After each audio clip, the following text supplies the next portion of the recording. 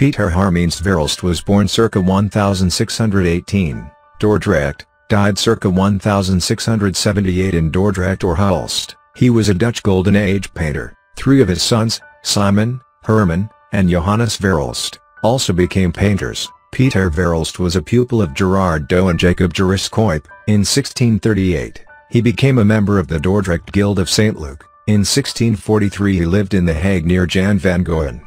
Verelst produced 5 supraportes for WAA and Bosch. In 1651 he went broke.